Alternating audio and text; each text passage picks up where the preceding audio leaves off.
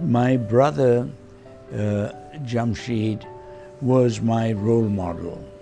He was outstanding from the very beginning. And we were then very fortunate to go to what was perhaps the best school in India then, the Doon School, Dehradun, And he became school captain, which was a great honor.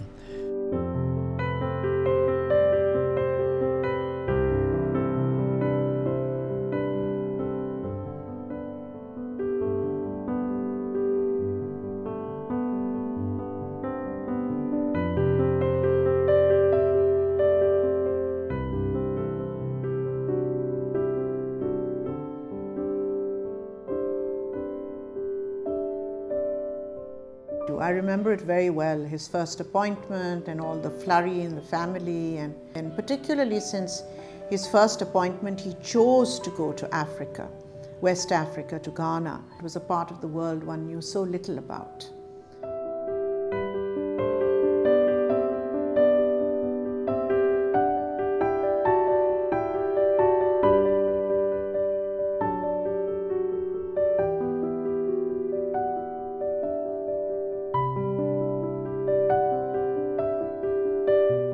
He was our ambassador at the time of the East Pakistan crisis. When he left, and you know Pakistan was being condemned worldwide, particularly by the Russians. I'm told that about 40 or 50 ambassadors came to see him off.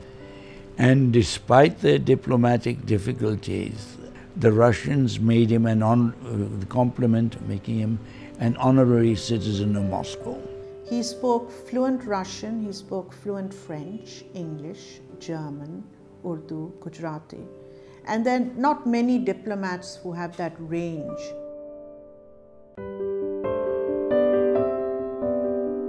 Zia considered him his favorite ambassador. This was because when we were doing our nuclear program, he had two contributions. One was when he was in Europe, it was extremely important for us not to get caught in a sting operation. This was first done in Germany, and then when he moved as ambassador to France, A.Q. Khan insisted that he still be entrusted with this responsibility. And of course, constantly keeping the Americans off of Zia's back. And Zia was very, very grateful for that.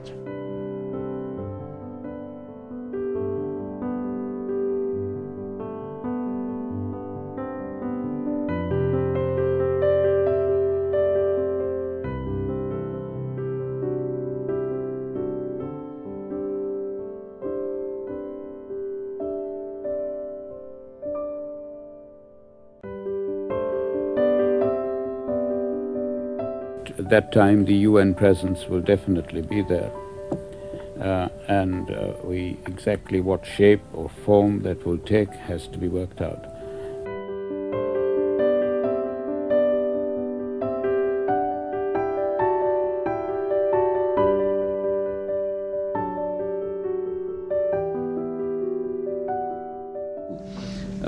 I consider it fairly important that I should go to East Timor as the representative for East Timor, but I do not want to do that if it does any harm to the main process.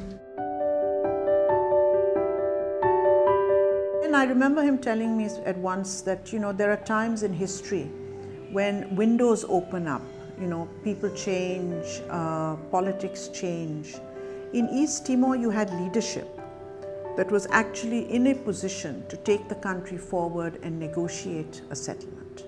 So you had the three important players in place that were willing to talk about, you know, a plan for peace.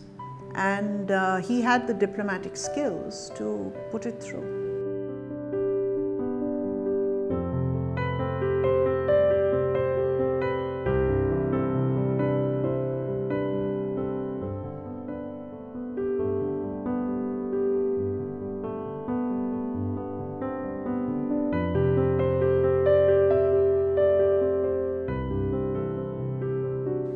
And he said, I never served them, I served Pakistan. It was not a question of who he served, it was a question of serving Pakistan. And whoever was in charge in Pakistan, his legacy is, one that one, as I started out, one that one admires, aspires to, and hopes one can continue. That same sense of duty, selflessness, the importance of serving your country above all, no matter what.